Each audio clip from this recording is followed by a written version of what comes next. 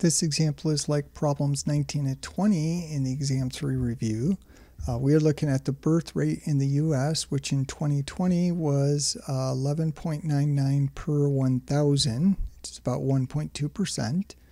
Researcher wants to determine if the birth rate in California is lower than the national average. So these birth rates are percent or proportions. So this is a hypothesis test of proportion.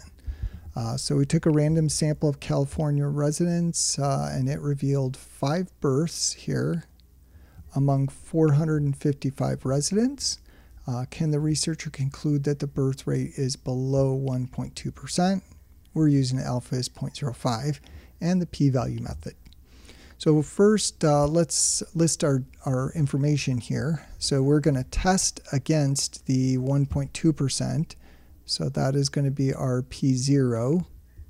So that's 0.012 as a decimal. Took a random sample and we had 5 births among 455 residents. So a birth is a success. That's X is 5. And the 455, that's our sample size N.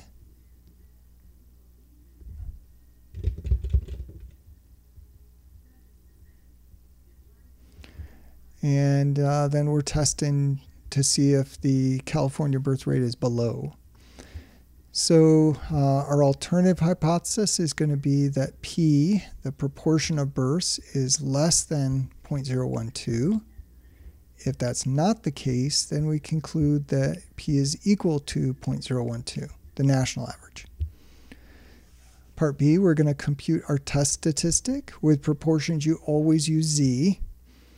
Our alpha value here is 0.05.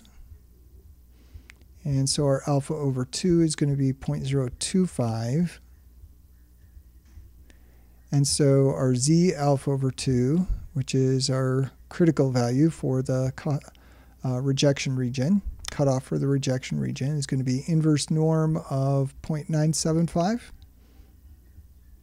Right, because this is the right area, so 0.975, 1 minus 0.025 is the left area. So we compute that real quick. So second variables, we're doing inverse norm, 0.975, 1.96 to 2 decimal places. Our p hat is x over n. So our X was 5 births out of 455 total here and here. And 5 divided by 455 is 0.01098.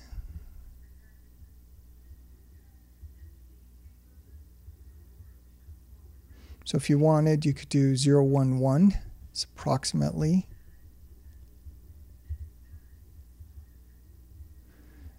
Because this would round up to 0.11. Our test statistic, I included the formula for that. So our p hat is the 0.011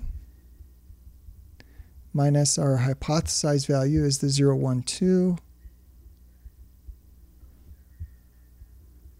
And in the denominator, square root, and we use the p0 in there, 0.012, 1 minus 0.012.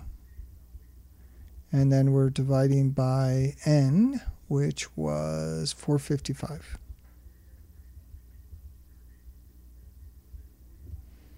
So let's compute that. So I'm going to do alpha y equal enter to get a horizontal fraction, 0.011 minus 0.012. Come down to the bottom. We need a square root. I'm going to do another horizontal fraction, alpha y equal enter.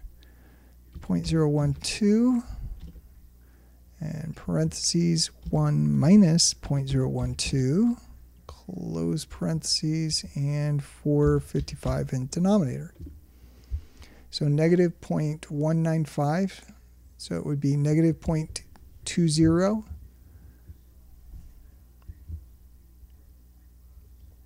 if you round to 2 decimal places. And then our p-value is the area past that test statistic. So let's sketch this. So here's our distribution. Sampling distribution, 0 is the z-score of the mean in that sampling distribution. Negative 0.2 would be a little bit to the left. This is a lower tail test, so that p-value is the area to the left of negative 0.12. So we can use normal CDF to get that. So the left-hand cutoff down here, negative infinity, we'll use negative 10,000. Right-hand cutoff, 0.2 negative. And then 0 and 1 are mean and standard deviation. So let's compute that. Second variables, normal CDF is number 2, negative 10,000. And then we've got negative 0.2, and everything else is the same, 0.4207.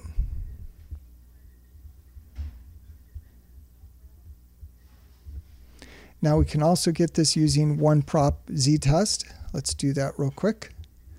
So stat, tests, and then we got to scroll down to 5 is our one prop z-test. Enter. Hypothesized proportion, 0.012. Our successes were 5 out of sample of 455. And we are testing less than, so I highlight less than P0. And let's go ahead and draw. So this whole blue area, that is our p-value, 0.4215. And we got 4207 here, so that's because we rounded off the negative 0.2. And negative 0.1981 was our z-value. And so we rounded to 2 decimal places. So that's why we're getting a value here that's a little bit off. So the one we want to trust is the one from the one prop z-test, which is 4215.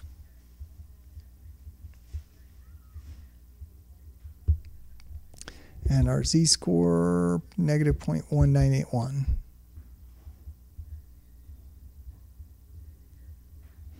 So there is our p-value. And real quick here, let's use the higher decimal place accuracy there and just confirm that p-value. So let's quit out of here. So if I go up here, oh, so I had, negative 0.1959. So let's use that. So let's come back down here and let's go ahead and use our extra decimal places. So I'm going to go to second variables. It's 1959. Use normal CDF. So I do negative 10,000 to negative 0.1959. And that gives us 4223. So 4207 to 4223. And we got 4215. So it's actually a little bit over. So, and again, we're having round off error. We had rounded off the 01098. Let's go ahead and try that. Just so you can see that this really is round off error.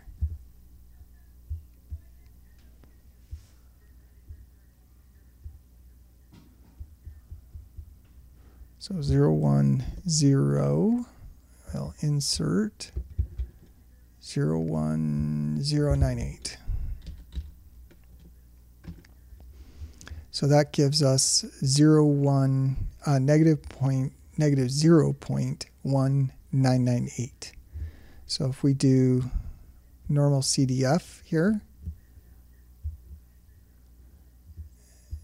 and instead of negative 0.1959, we're negative 1.998, I believe that was.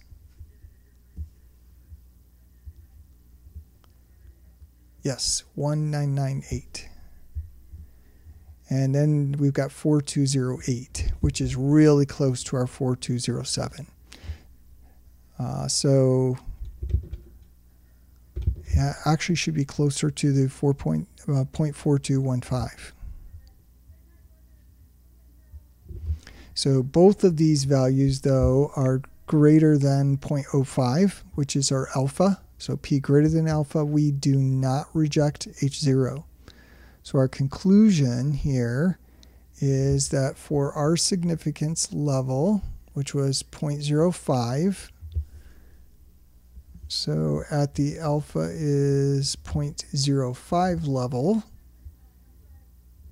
of significance, there is not enough evidence. Because remember, you do not reject, it's not significant. So there's not enough evidence to conclude the birth rate in California is below 1.2%. So if you have to pick, just to reiterate, if you have to pick between your calculated from the formula value and the p-value given in one prop z test, choose this one if they're asking for what is the p-value, because that one does not have any round-off error. This has got round-off error.